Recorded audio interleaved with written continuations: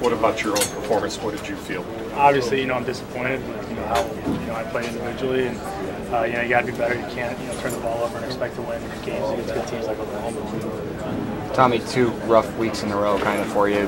What needs to change to get better for Arizona State? We just got to be more consistent and deal better with certain situations, stay out of some negative downs, but just got to continue to work hard and get better.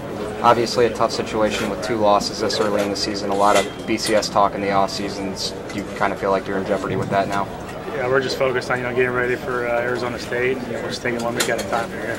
Coach mentioned that the second one to TJ might have been a missed route or something maybe on his part. What went wrong on the second interception?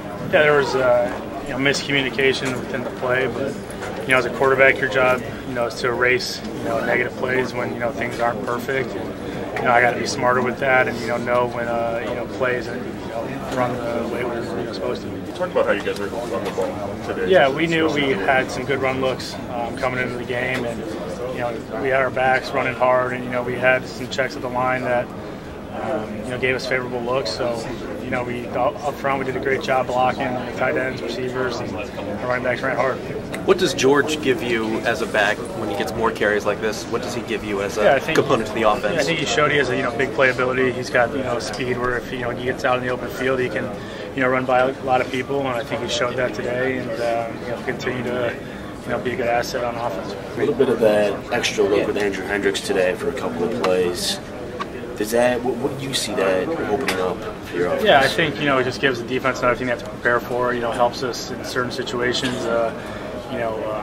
Obviously, we use them a lot. When we needed a couple of yards or down in the red zone. So just another component of our offense. And if Andrew can help us win games, there's no point in not using him. Does it throw off your rhythm at all when you're stepping off? No, not really. Not really. No. With the start, how tough is it to get refocused after giving up the 2 touchdowns in the first 2 minutes and 45 seconds of the game and play your way back into the game? The group of guys we have, it's not too tough to fight back. Obviously, you can't spot a team 14 points like that right off the bat, and it's tough to fight back. But I'm proud of the way we did, and obviously the start hurt us a lot. Tommy, you said you guys take things week by week, but just what's the mood in the locker room after a loss like this? Yeah, you let it sit for 24 hours, and you think about how you can get better and where you need to improve, and then come tomorrow morning when we check in and stuff, it's it's ready to go for next week, and you can't sit there and sulk on a loss. You win this game, it's irrelevant where you play next week. You don't care, but it's almost good to get away after a tough loss like that. Just different setting. We just need to get ready to play next week. Regardless of where we're playing. We love playing at home, but we'll get ready to go for this week, and we have another tough challenge ahead of us. But we got a great week of practice and get prepared, ready to go.